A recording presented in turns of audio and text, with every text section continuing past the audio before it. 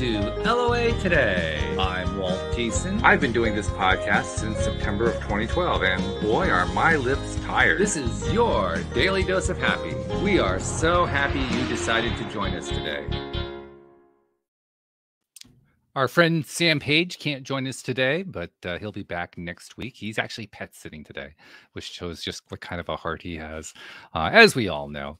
But I'm kind of hoping one of these visits we're going to get another piece out of his album that he's put together. Karen, he's a pianist. Oh, okay. He just recently recorded an album in the studio where he literally recorded every song just ad lib, whatever came out. That's the kind of guy he is. He's phenomenal. able to just improvise and have and it's beautiful stuff. It's all very beautiful. It's lyrical. It's really wild what he's able to do. So, but we aren't going to have him this week, but we'll get him for next week for sure. Okay. But I do have Karen Hale joining me today from newclevelandradio.net. Yeah. And I don't remember exactly how we connected through Podbatch. I don't remember what the sequence was there, but I know that when I saw your profile, Karen, I was interested that you give a lot of attention to life for people after 60, 65, something like that, which I think is great. I love that. I mean, so many people think about senior years as, oh, well, you take it slow, life is slowing down, everything's falling apart and so forth. But no, not these days. Actually, we're now in a stage, I think, where more and more people are living longer and living healthier. So those old rules kind of go out the door, don't they? They certainly do. I mean, as I tell people, there once was a time I thought I'm not old enough to do something. And then when I thought I was old enough to do it, I was told I was too old. You're too old. Oh, dear. And, that's just how our society looks at things. And I refuse to be pigeonholed and told that I can't do something because of my gender, because of my age. I can do things today that 20, 30, even 40 years ago, I never would have thought to do. So, life is a lot different than when my grandmother was in her 60s and 70s. In fact, when she came over from Europe, she looked like she was 60 or 70 when she was in her 20s. Yeah, sure. And that's the difference. And hey, let's live our best life. That's all we can do. I agree. In fact, I was thinking back to when I was a kid and how the people who were in my circle, grandparents mainly, who were in that age group, how they behaved, how they thought, and so forth. It's entirely different. Yep. Absolutely. It's like wildly different. It's hard. It's almost hard to explain to the current generations how different it was. If you didn't go through that, how do you explain that? I don't know how to do that.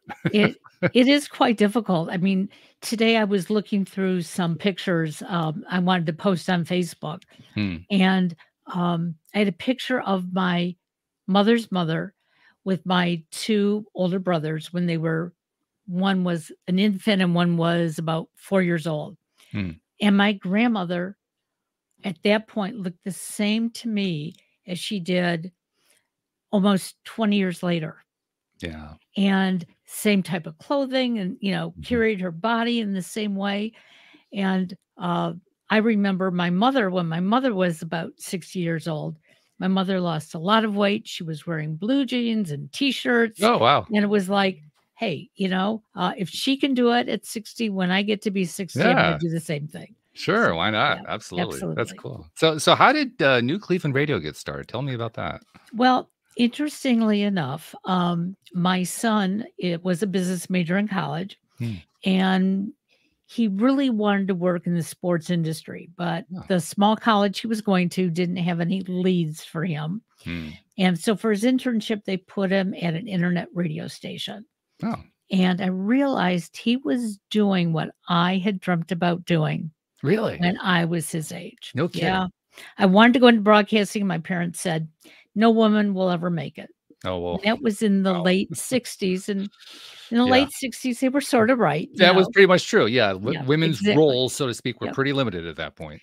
So when he was graduating, I decided to go back to get my master's. And once I got my master's, I was very unhappy in corporate America, and Mm. I said, "I'm gonna leave corporate America, and I'm gonna do what I think is important." And, I started blogging, I started creating websites and podcasting, and Mm. I had no idea what podcasting was back in 2010 other than, you use a computer and you need an internet, and you're hoping that people will listen to you. Absolutely. I started in 2012, and so you started roughly in the same era I did, and you were on your own. You Yeah, didn't have Zoom, we didn't have StreamYard, we didn't have Podmatch, we didn't have all these resources. We had to kind of exactly, figure the whole thing out ourselves. exactly. Yeah. So And that was the and I challenge. did and I did it because, well, number 1, because I saw my son doing it and doing well at it and Mhm. thinking, "Boy, that's what I've always wanted to do." Mm. But more so the fact that I wanted to help people get out of a rut. Mm. And I saw so many of my friends and neighbors, not happy in what they were doing. Um, and I thought, you know what? There's got to be a way to express, your unhappiness without being doom and gloom. And so Mhm. that's what I did. Mhm. I talked about the fact that, yes, I left corporate America. At first, it was depressing. But then, I wanted to tell people why I left and Mm. what I thought I could do to be happy. And I realized I've been happier doing this than any other job in my life. And I'm not making a fraction of what I was back in corporate America. I totally get it. I totally agree. I know exactly what you're talking about.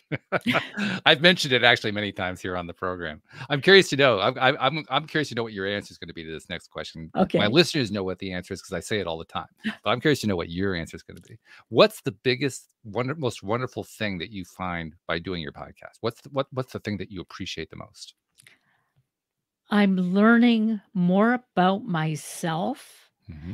and how to take care of myself, Oh, okay. which I never did in the past. Hmm. I was brought up, make somebody happy, and then you're gonna be happy. And Hmm. so I was making mom and dad happy, my older brothers, grandparents, uh, friends, neighbors, but I never felt totally satisfied. Right, because you're a people pleaser at that point, and that's not pleasing to you. Right. Well, I was pleasing all of them, They but were I was pleasing. Yeah, but I was they loved it. yeah, exactly. Um, and I suffered in when I was told I was doing it wrong, Hmm. when I would say, "Well, how do you do it right?" Nobody knew. Hmm. Nobody knew what to tell me. Um, and so when I went back to school, I realized I was doing that for me. I had to prove to myself that I could do it. Um, and then once I realized I could do it and I could be in the honors class, which I didn't understand how that was happening. I was working full time, had a family, and going to school and getting honors. Um, that's when I realized that we have to give ourselves more credit. No kidding. Yep. No kidding. Yeah, one of the it's a characteristic I think of a people pleaser. This again, another topic we have talked about a lot, Yeah. which is people pleasers. You're right. They don't really feel good about themselves. What's ironic though is how a people pleaser very rarely is able to receive. You know what I mean? Yep. Like, you go out to lunch with somebody and, they offer to pick up the check. You say, "Oh, no, no, I got the check," because you can't receive the gift of the check. Exactly. Yep. Yeah, yeah. So And it's a and perfect I have example to of how it works. and I have to tell you that my husband, he's my 2nd and final husband. Uh, we've been together 38 years, and Wow. it took me almost 38 years to accept a compliment from him, and he's Wow. constantly complimenting me. And I would look at him and go, "No, my hair doesn't look that good. No, this really doesn't look so good on me. Oh, Mm. no, I didn't do that so well." And then I finally realized that I was I was taking his happiness away. And when I Sure. realized it, it was like, "Oh my god, why am I doing that?" If he tells me that I look beautiful, thank you. I Mm, appreciate that. yeah, If you tell me that this is the best dinner I've ever made you, wow, thank you. Um, and so it's only within the last couple of years that I'm now learning how to take a compliment, and that's especially great. from him, and that's important. It is, and you maybe you weren't really taking his happiness away, but you were demonstrating, in a sense, a lack of appreciation for what he was giving. That Right. might be a better way to say it. Exactly, Yeah. exactly. Yeah, that's great. And your answer was an excellent answer. It's actually different from my answer about what it is I appreciate most about my podcast, our podcast, because I have so many good co-hosts here. But it's a great answer. I love the answer. My answer is I love the perspectives because I love talking with all kinds of people and getting all kinds of perspectives. But it dovetails with your answer. I mean, your answer was about how you learned about yourself, and I did too. That was one of my main motivators in starting the podcast in the first place. But what it evolved to for me is I also learned so much from somebody else, from many somebody Absolutely. else's, and I mean, I've gotten to the point now where I think the different perspectives that I encounter here on the show and off the show are the best things that happen in my life. Well, and I find I'm less judgmental than I've ever been in my life. And Right. I didn't realize I was judgmental until I just took this um, seminar course Mm, about identifying our strengths and weaknesses. mhm, And one of my weaknesses was being judgmental. mm. And it really upset me when I got it back. It was like, "No, no, no." But then I thought about it, and it's like, that's the culture I grew up in, Mhm, and even though I kept saying that I wasn't, um, I had to start looking at things differently, and, especially with my 2 sons, mm. they'll come and say something to me, and my first reaction is to tell them what I think. And I'm realizing I don't have to tell them what I think. Nope. I can just listen. And what a difference that makes. Oh, yeah. Yeah, makes a huge difference.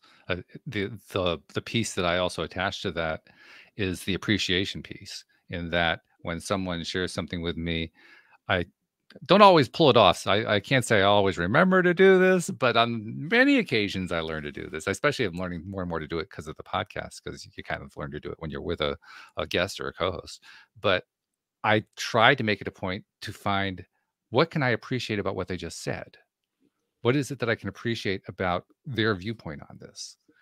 Because what I've learned over time is that the more that I can appreciate, no matter, even if it's something I don't like, by the way, they could be saying something that just really turns me off. But if I can find something to appreciate about it, something to say, well, yeah, I don't necessarily like that, but I appreciate this about it. Boy, do I, that's where I do my learning. That's where I pick up the most information. That's where I learn most. Talked about learning about yourself. That's where I learn most about myself, by picking up what they're saying from their perspective and saying, wow, I never would have thought about it that way. And then suddenly it starts filling in pieces for me. Well, and last night here in Cleveland, they had the Republican and the Democrat gentlemen who are going for the Senate seat in Mhm. Ohio.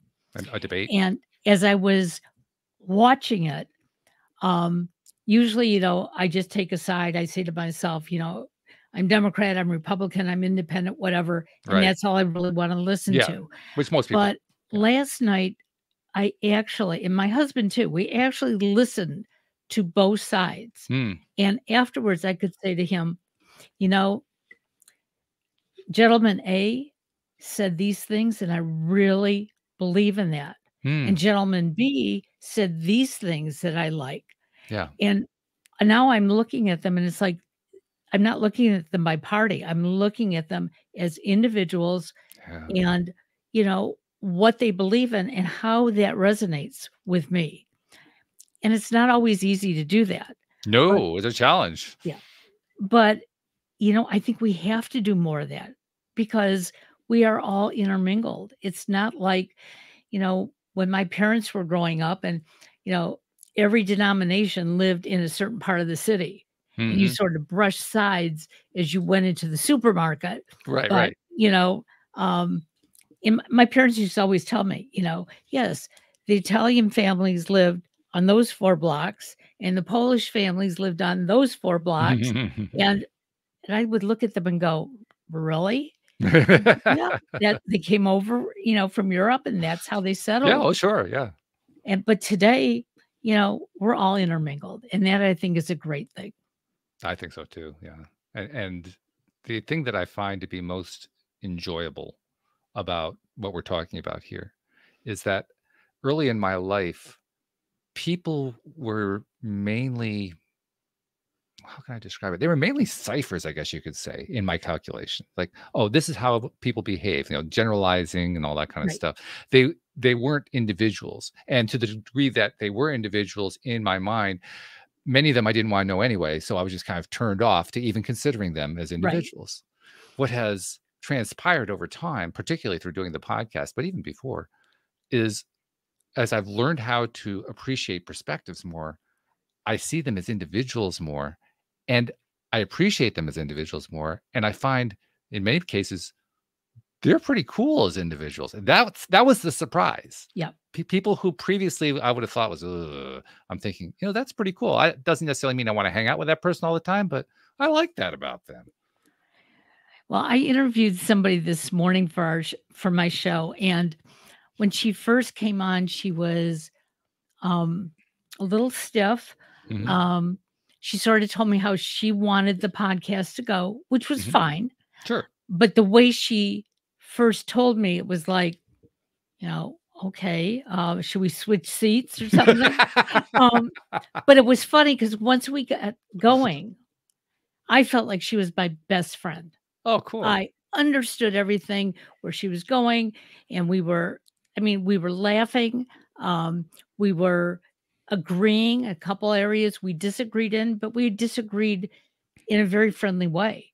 Mhm. And when I got off, I thought, "That was interesting," because if I would have kept that first image in my head, that podcast would have been really pretty bad. Yeah, sure. But I let it go. My thought was, if she takes over, that's okay, because Mhm. I'm here to talk to her about what she does and how she got through the maze of life, and that would be fine. But it was interesting, the 2 of us were interviewing each other, and I Yeah, loved it.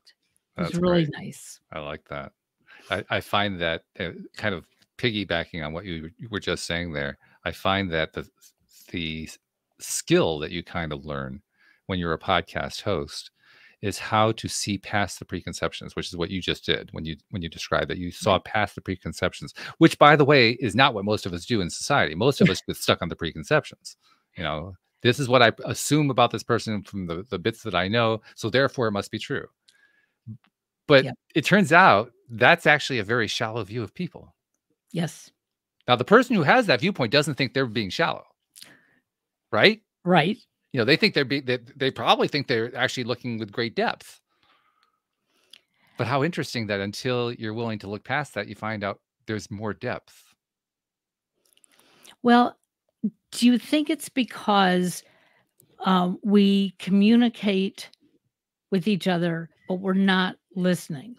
But Oh, when yeah. we do get that little bit of listening in the beginning, and we think that person is, um, angry or defensive, Mhm. that can sort of change the way we go about having the conversation. Yeah. But what I've realized, and especially through my training, is that I have to be careful about my tone and my body language, Mhm. because so many people from my past have said I was very, very rigid. Really? Okay. I never thought I was, Hmm. okay? And so once I started podcasting, even when I was doing audio podcasting, I would have the camera going, at least for myself. Oh, no kidding. I Okay. Because if I looked angry at myself, Uh, I would think, "I wonder how it's really sounding." Great point. Yeah. And, you know, most of us don't wanna look in the mirror. Come on. I mean, let's be honest. We wanna look in the mirror for 5 minutes to say our hair is right, you know, our shirt is buttoned properly, and then we wanna walk away from the mirror, because almost everybody I know sees their flaws when they look in the mirror. Oh, And so yeah. they don't wanna be staring at them when they're doing a podcast. but that's what I started doing. That takes And guts. it helped so much because, Mhm. um, every once in a while I would start to hear the tone in my headset, Mhm. and I'd look at myself and go, "Uh-oh, There it is you again. better you better change it up right now." Yeah, I hear you on that. Very, very true. I love that. You're reminding me actually about the first time I tried to do mirror exercises. I don't know if you've ever done mirror work, where you basically talk to yourself in the mirror and love Right. yourself and all that kind of thing. And I've told this before, and other guests laugh at it, so I'll tell you this to get a little chuckle out of you. But my first session doing mirror work went something like this. I love you. Oh, I can't do this. That was the first session. I can relate, yes. But see, I grew up with a father who every morning would go into the bathroom, and he'd look in the mirror, and he'd bellow throughout the whole house, "Good morning, handsome." I love it. And the rest of us were like, "Oh, we wanna sleep a few more minutes." Um, but he did set the tone. He set the tone so perfectly because he knew that we were all asleep. We weren't gonna tell him he was handsome or good looking, Mhm. and he needed to get his day started. It was great. And That he did that every day probably served him well. oh, it certainly did. Um, Yeah, and my father was, a people pleaser, I see. but Mhm. he chose how to please people, What do you which mean? I didn't. Meaning, um, if he really knew that, it would be helpful to you today on your podcast, um, for him to come to the studio and make sure everything was running right. Mhm. If he knew that was important to you, but if he also knew that he would feel good doing that for you, he Ah, then would come do it. okay. But if he knew that, "Hey, I'm too tired. I don't wanna do it. I know this would make Walt happy, but you know what? I'm gonna find something else at a different time, and I'll make him happy." And I didn't understand that until, you know, much, much later in life. Yeah. He was gone by then, Hmm. um, but I look up in the heavens and I thank him for, that bit of information that I didn't really use until now. But, um, you know, my youngest son moved back in the house with us for a couple of months, and, I was, very clear on, "You take care of your stuff, I'm not gonna do your laundry, you do all that." Mhm. But the other day, he was having a really rough day, Mhm. and, um, I felt that it was something I wanted to do. I saw his laundry was overflowing, and it was just something that I knew he would appreciate, Mhm. and I could do it for him. Mhm. And my husband saw me doing it, and he said, "Why are you doing it?" And I said, "Because he needs a little TLC. This will help, but I know he's gonna thank me this time." Because in the past, when he lived here, it just became routine. Mom didn't like the laundry all over the floor, so she picked it up and washed it. Mhm. But I was so right. He came to me afterwards and he said, "Thank you." He said, Mm. "I'm just in a down mood, but yeah, I need clean clothes to work tomorrow." Mm. And so I'm now learning that you can't please everybody 24/7. But when you do, make sure it's something that you want to do. I agree with that. Yeah. And I don't even think about it in terms of pleasing people anymore. I like to help people, but I don't think about it in terms of pleasing them. I think about it in terms of pleasing myself that I'm helping them. Okay. That's the way I That's a like to better do it. way. Yeah. Because if it doesn't please me, I don't really wanna do it. But if it does please me, I enjoy it. I like helping somebody. Assuming now I should put a caveat in. The caveat in is I have to know that they actually want the help. If I That's don't know true. that they want the help, I actually don't want to get involved in even helping them on something because that can usually backfire. But as long as I have some reason to know, ideally they asked for help. But even if they didn't ask for help, if I asked them, would you like me to help you with this? Yes, then I love doing it. Right.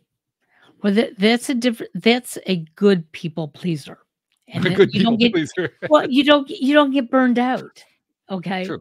And for most of my life, I was getting burned out, Mhm. uh, I'd go visit my mother up in Michigan, and my mother would say to me, um, "I think you should call your aunt."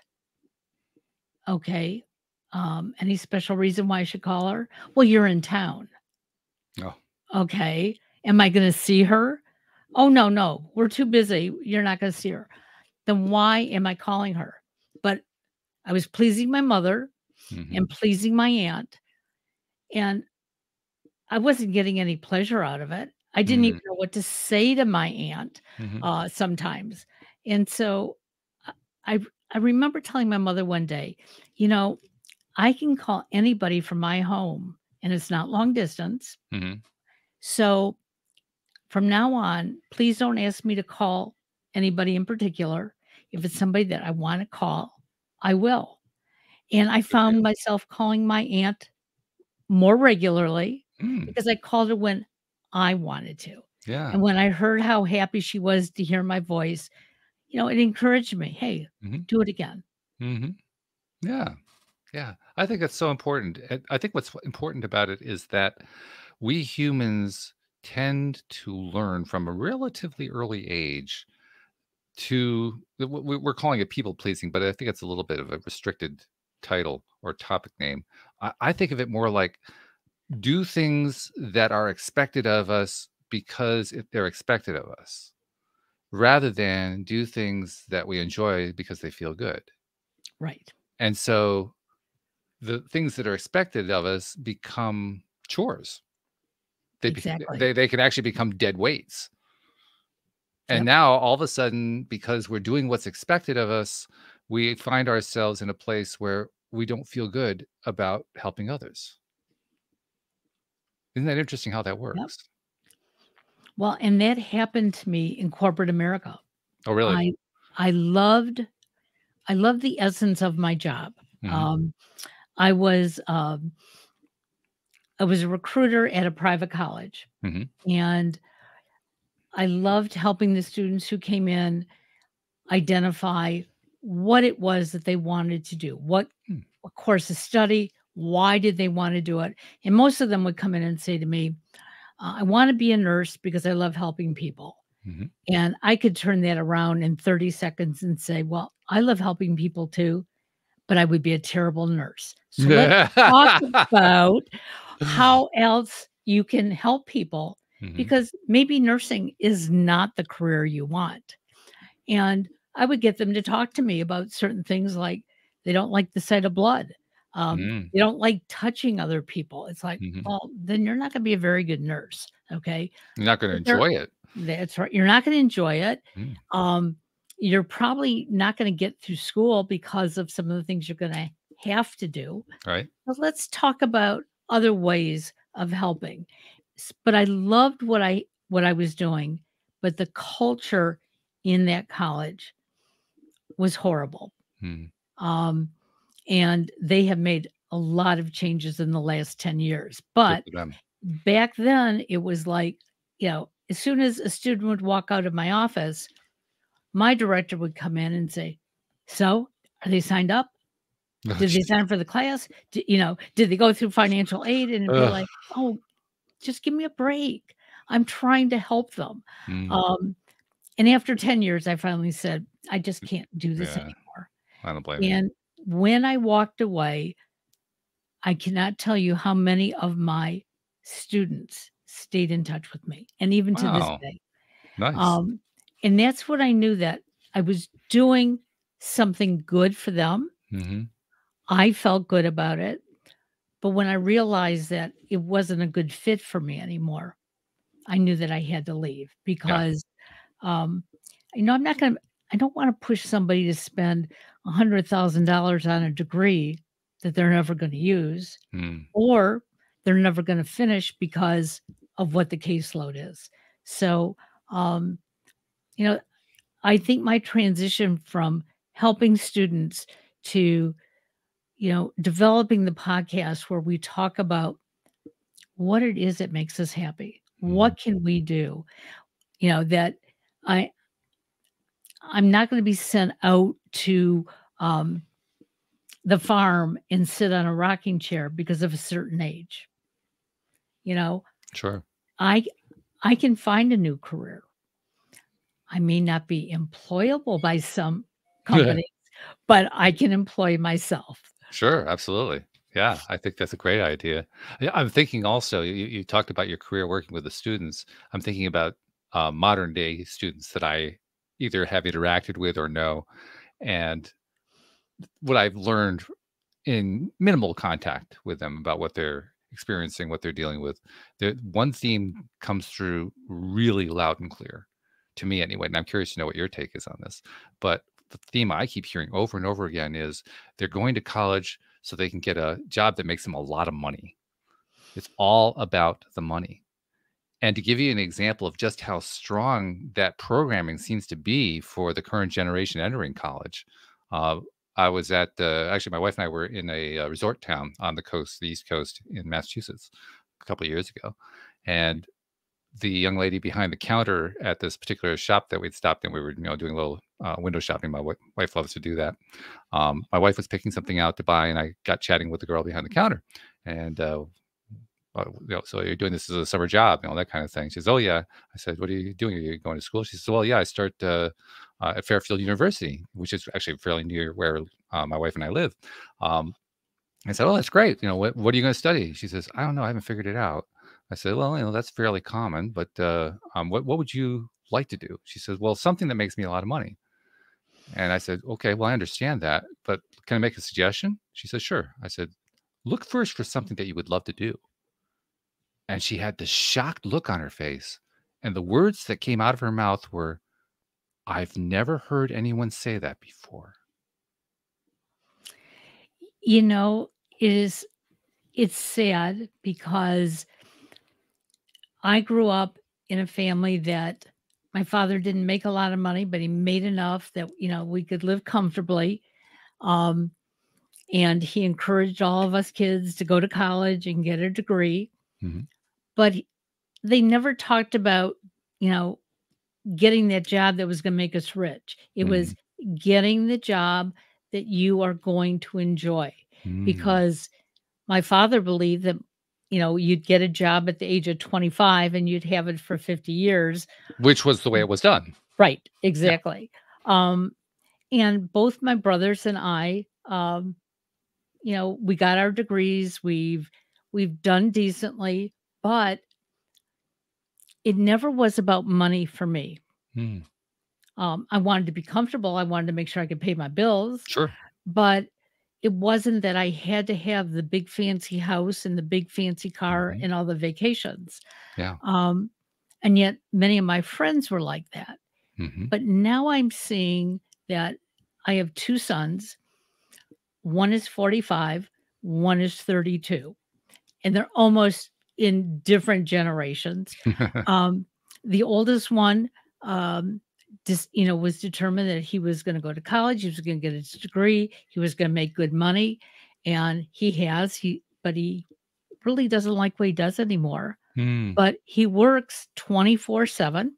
He's Wow. an attorney, Mhm. um, and he basically doesn't have any life. Yeah. Now there's my younger son who sports is his love, Okay. and as long as he is working in sports, he is happy. Mm. Doesn't make any difference if all he can eat is peanut butter and jelly tonight. He's working in a field that he loves, Yeah. and that's the difference. And I coach kids on the weekend, at a big box store, Mhm. and I tell them, "Don't look at this as your lifelong career unless this is what you really like to do." Right. Do you get excited when you walk in the door here? And most of them will say no, but they're making decent money for their Mhm. age. Sure. That's fine. But if you're gonna go to work like this every single day of your life, find something else you can do on the off hours Mm. that is going to provide you that excitement and happiness. Because Right. without it, you're just walking through life. You're not Well, living it. you're setting yourself up for burnout. That's what Right. burnout is. Yep. Exactly. Burnout is when you're working for the wrong reasons, and you just can only. I love the way, I can't remember who the author was. One of the more famous authors out there in self-help world mentioned that you can't give something to somebody until you have it to give. And what happens is, if you're doing a job that you really don't love, after a while you run out of something to give. And You're that's where the absolutely burnout correct. happens. Right. Well, and I learned that this past year.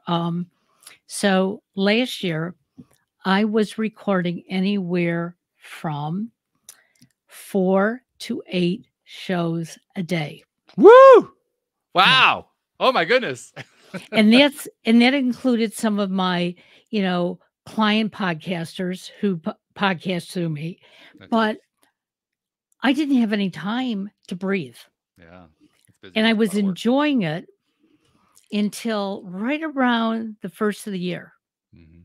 And there were a number of things I wanted to do. And I looked at my schedule and it was like, I can't fit it in. I had a dentist appointment, which I put off because, hey, I'm busy. Mm. And then I sat myself down in front of my calendar one day and I went through it and I started rescheduling everybody. And I said, I don't want to burn out. Yeah. I want to enjoy myself. And so what I'm doing is I've decided how many I'm willing to do each day per week, and that's what I'm going to do. Mhm. And there have been other weeks that I'll look at that schedule and say, next week is too full. I'm going to contact the people who I have scheduled and I'm going to rearrange the schedule because I want to give everybody my all. And if I can't, then I'm not going to do it. And so, I learned the hard way. Yes. Did I enjoy it in the beginning? Absolutely. Mhm. I mean, Sure. I was patting myself on the back that I was meeting this person and that person and learning this and learning that. But then all of a sudden it was like, I don't have the energy Mm. and I want to do other things. And that's what I put into my calendar.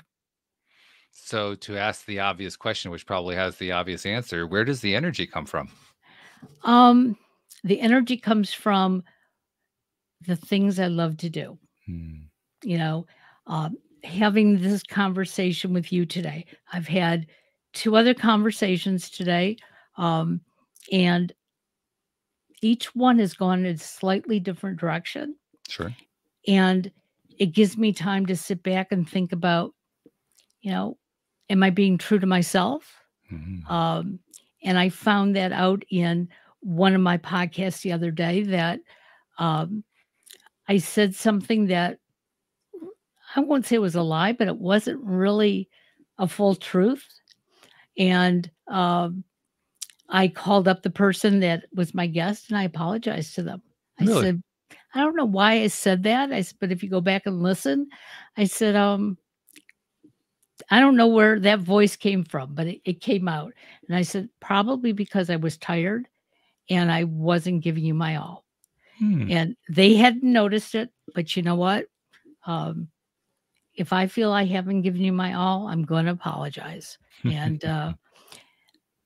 when I realized that today was the day that you and I were going to be doing this podcast, I rearranged my earlier schedule because I didn't want to be burned out Oh, when we got together at 4 o'clock. well, thank you for that.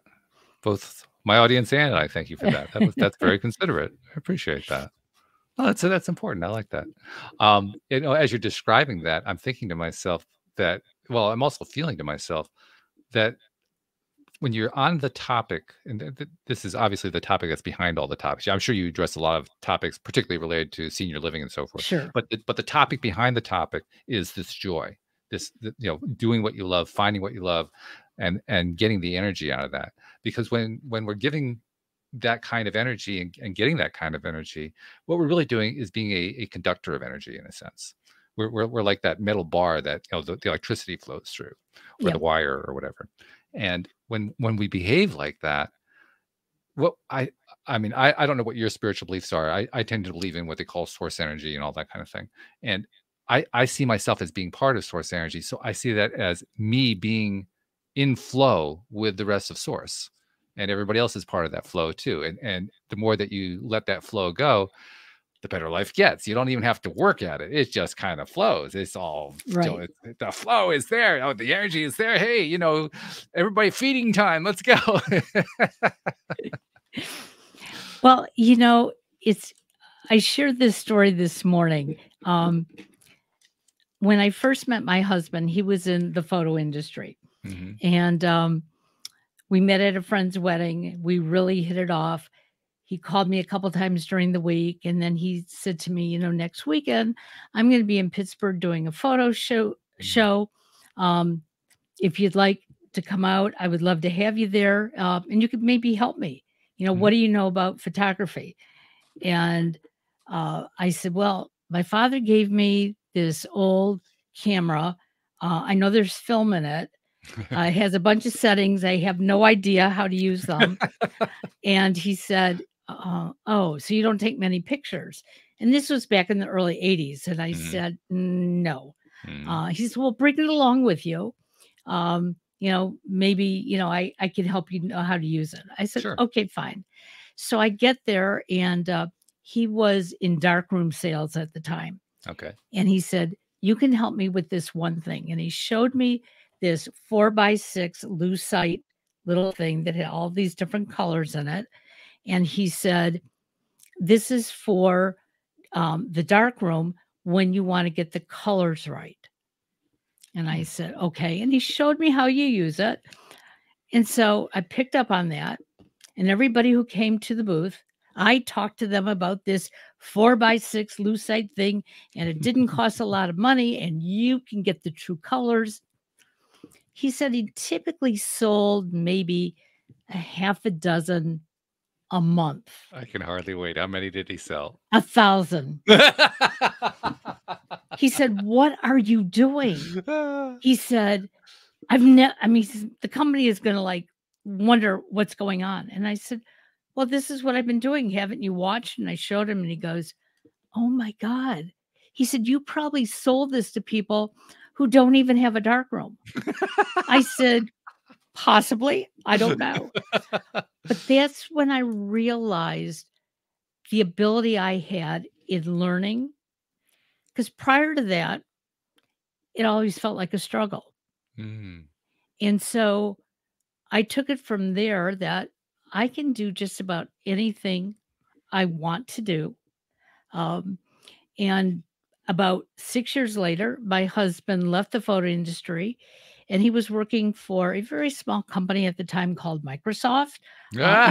in their early In days. their infancy. And they were looking for beta testers Oh, and okay. alpha testers. Yeah. And my husband volunteered me. Volunteered you? Yes. And I Oh, wait, wait, said, wait. No, hold on here. Wait, where does he get off volunteering you? I'm curious about that. well, he knew what I had done in the photo industry. So he figured if I did this, I could become a whiz. Well, you And he probably thought, could, but did you want to? well, I didn't understand it in the beginning, but Oh, I'm okay. glad he did it Alright.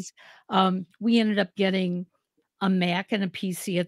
And I love the fact that I can, even to this day, if somebody says, do you know how to do something? I'll be honest. No, I don't know how to do it, but let me look at it. And if I'm interested, I'm going to figure it out. Mhm. If I'm not interested, you're going to know in the first 5 minutes, and I'm just going to say, no good. Mhm. Um, and so I became an alpha and beta tester for Microsoft and Mm. loved it for years.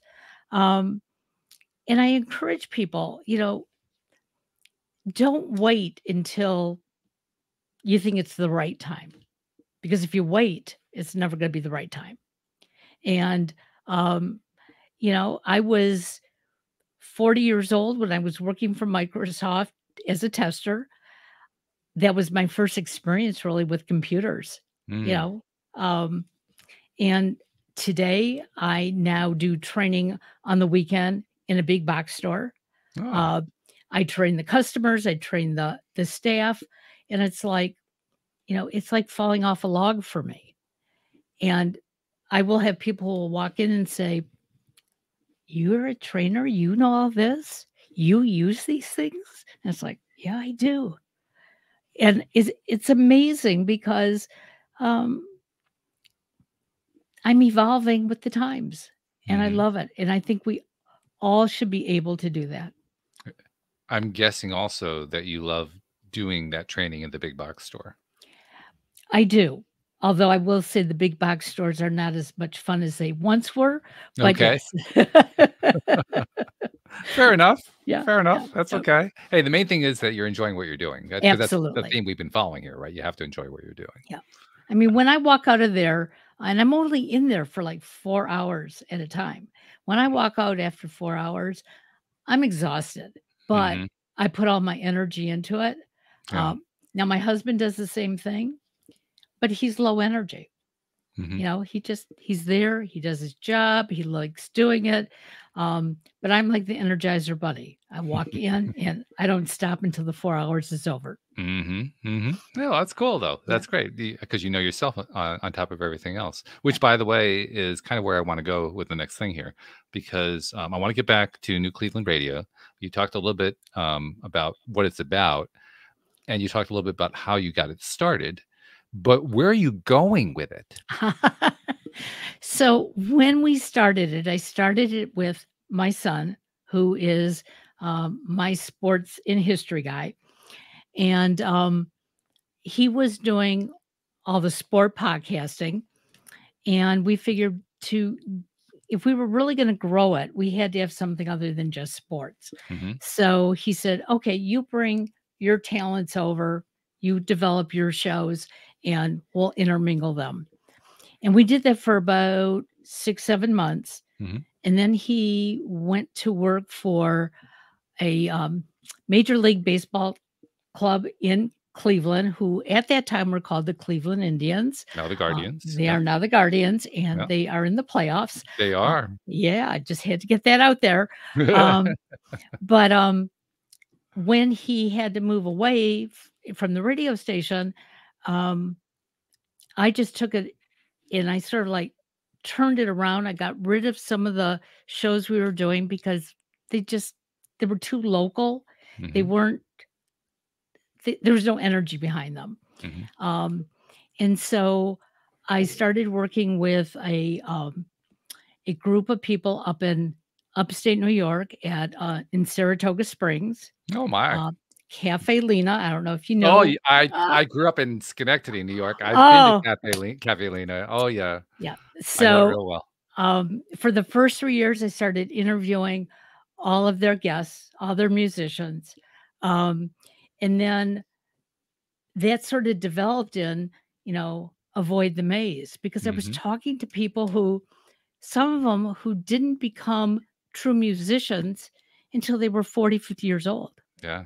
and others who started out in their teens and were in their 80s and still performing. And I Hmm. just got so excited that there is all this talent in the world, Oh yeah. and some of us miss out on it because we don't know what local talent really is. Mm. And so I started, working with them. I worked with another musical PR group. And then I started working with coaches Mhm. because I found that so many of us want to find answers. And Absolutely.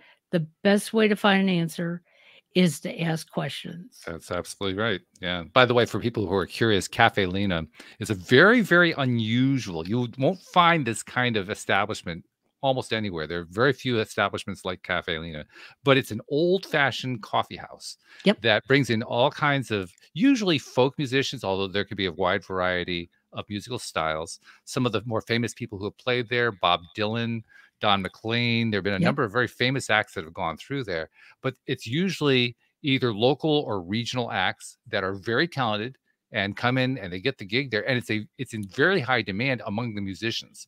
To Absolutely. be a musician and get a gig at Cafe Lena is a big deal. And the reason it's such a big deal is that they have a great following of regular listeners who come in to hear all the different concerts that go on there. So it's like its own community, its own culture. And I It wanted to let people is. know about that because it's so different from anything else out Well, there. in they have renovated the place in the last couple of years. Have they? Oh, okay. I So haven't been now there in decades. there's finally an elevator so people can really Oh, get there up the is? stairs. Yes. Good Um, for them. I'm glad they put that in. but they also, stream their shows, Oh, they do? Oh, okay. and when you watch it from home on your computer, on your TV, you feel like you're there Mm, because where the camera is, it's like in the first row. So you feel okay. like you're sitting at the table at the Yeah. first row. Um, and it's we go up there at least once a year to visit family and friends. And, I'll spend every evening that Cafe Lena is open Mhm. in Cafe Lena. So, yeah, Mm. Is great Lena I don't place. e I haven't been aware of it in a long time. Is Lena even still involved? I don't even know. Oh, Lena's been gone for a while. She Yeah. has, okay. I Yeah. kinda thought so, but I Yeah. wasn't really sure. But Yeah. it's 60 years old. Wow. And it's still going strong. They just keep growing. And I'm sort of proud of it because my uh, musician, producer brother does the live streams for them. So, Oh, no kidding. Oh, yeah. cool. That's So I have a fun. little connection there as well. But Yeah, yeah. yeah. Lena's is a cool place. It Yes. really, really is. I'm glad that they continued it after she passed on Yes. because it is so novel. Novel's the best word I can think of to Yep. describe it. I've Yep. never seen anything like have you ever seen anything like it anywhere? We have something that's fairly close here in Cleveland. Mhm. Um, and but it still doesn't have that same camaraderie. I mean, There's something about that energy yep, there. Yeah. and there's always somebody who, at least at this point, who still knows Lena or knew Wow. Lena. Um, I know eventually that's gonna fade away, but when you hear the stories, of people who actually worked with her, Mhm. um, and they say that, his name just escaped me, Bob Dylan. They say that Bob Dylan became the person he is because of Lena. Yeah, Lena that's true. Yeah, Lena pushed him, she did. and when you hear that, you think if anybody does wants to look at the history of it, Lena was this big, heavy set woman, okay, Mhm. and she just knew what she wanted to do, but she would tell musicians, "You're good. No, you're not good." Mhm. And Dylan, she really wanted him to make it, and Yeah. he did. So yeah, I kudos I to her. I'm curious to know if you know the answer to this. I don't know the answer to this. I've heard this is true, but I don't know if it's true. And again, we're talking about musicians from our generation, Right. so Yep. the youngers may not know what we're talking about. But Arlo Guthrie, who wrote Alice's Restaurant, Yes. I'm told that part of the inspiration for Alice's Restaurant was Cafe Lena. Do you know if that's true? I I think it was not well, it was Cafe Lena, but downstairs from Cafe Lena is I can't think of the name of the restaurant now. Oh, yeah, yeah. Um, but, Lena's husband was involved in the restaurant downstairs, Okay. and if I can think of it, all I know is chicken and waffles is the main dish of that restaurant. And I know that I'm pretty because sure I don't think the whole story came out of that, but I think it was an inspiration in the yep. way he put that story together. Exactly, Yeah, exactly. So, that's pretty wild. everybody check out Cafe Lena, it's a great place to go, and the music never dies. Yeah, really. Well, everybody should check out, New Cleveland Radio too. Well, I we mean, have 12 years you've been doing it. That's I mean, I've done it 10. I know what's involved in doing it for 10, so I add on a couple years, and I'm that's impressive. That's really well, impressive. you know, again, it's something that I always wanted to do, and I'll never forget when Jane Pauley was on the Today Show. Mm, I would sit and watch her in the morning, and I would just, like, want to be her mm. so much, and I can't tell you how many times I would say something to my parents, "If you only would have believed in me, that would No. be me," and my She's parents she was knew. quite a role model, by the way. I Oh, yeah, mean, she and was a she's fabulous role still model. and she's still on TV. She's Yeah, now on yeah, CBS, yeah. um, but I think my parents knew me well enough back in the day that, yes, it was something I wanted to do, but I probably didn't have, you know, the energy that I have today to Mhm, wanna do it because I still wanted to play. I still wanted to go out. I still wanted to fall in love, and mhm, truthfully, if I wasn't in such a secure relationship all these years, I'm not sure I could be doing what I'm doing today because mhm, there are days that, it takes away from family and friends. mhm. Yeah, well, we have to make choices in our lives. We have Right. to decide what's important, and it's an Exactly. ongoing process. It's not. I think that's one thing that a lot of people get tripped up on. They assume they have to make one big choice, and then they're kind of restricted by that for life. Right. Whereas the truth is, we're encountering choices on a daily basis, and it's really up to us to decide: do I want to continue this path I've been on? Do I want to change the path? What which is the direction that seems best to me? And then this is a topic, a subtopic we really haven't gone into here, but it's kind of like it's sort of like an assumed subtopic, I think, from my perspective. What do we feel deep down? What's going on inside of us?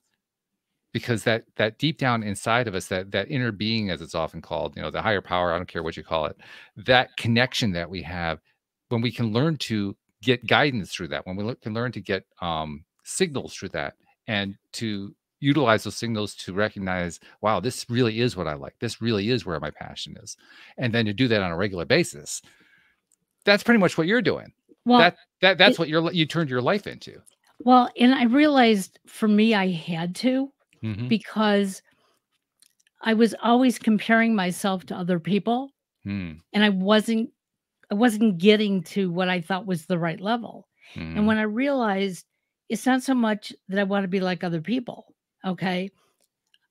I want to be me, but there's certain things I want to do maybe like other people, Okay. but I'm going to do it my way. Yeah. Um, and one example that look back on, when I first started college, um, my brother and sister-in-law lost their first child to sudden infant death. And I felt so connected to the child that I decided to start a support group on campus Hmm. for people to understand what SIDS was. Hmm. And I didn't really know myself. I had to Hmm. gather the information, but I knew that I had to heal because Okay. I was there to support my brother and sister-in-law, but they weren't supporting my healing. My parents weren't supporting my healing. Everybody had their own grief, and I realized I had to do something. Otherwise, I wasn't I would never resolve what I was feeling. And so I started this group and I had people say to me, "Well, what do you really know about it?" And my answer was, "I don't, but we're going to learn together and we're Mhm. going to learn how to get through this together." And that's basically what I did when I said to my son, "Okay, we're going to podcast together. We're going to put this together and you do the sports and I'll do what I'm going to do." Mhm. Um, but also realizing that it had to feel good. It had to be Yes. right. And that's a terrific thing that you continue to do to this day, and I'm sure you'll keep doing. I One thing I want to tell you that I usually tell guests, and I think it's really appropriate in your case. One of the things that happens when we do what we do, and or when you're a blogger or you're putting out a product and you have a website and all that kind of stuff, very often people are putting out all kinds of content that is being consumed by people they've never met and that they'll never see, and so on. And we don't really realize how important that is. So what I like to say is, on their behalf, thank you for all of the content you've been putting out and that you Thank you. continue to put out. It's important. So even though you've never heard from them, you'll never see them. I know they appreciate you. Well, I appreciate that, and, I don't know them by name, as you say, Right. but I do every once in a while hear through the grapevine, Yeah, it's fun. my cousin was listening, my mother was listening, and, wow, you said some of the things they've been thinking about for a long time, and it's like, That's great. well, you know what? Let's keep sharing, and, this was wonderful, Walt. I am so glad that we got together today. I'm It was sorry fun. your partner wasn't here, Yeah, that's all right. I'll have to, listen to his music here in the near future. I Yeah, would love to hear his music and maybe even have him on my show and talk sure. about his music. Okay. Well, that sounds like a good idea. And thank you for sharing about newclevelandradio.net. Good luck with your continuing podcasting career. And boy, I think it's going to be great. Just go I with it. appreciate it. Have a All great right. day. Thanks so Thanks. much. Thank you to our podcast listeners everywhere. We'll see you all next time here on LOA Today. Goodbye, everybody.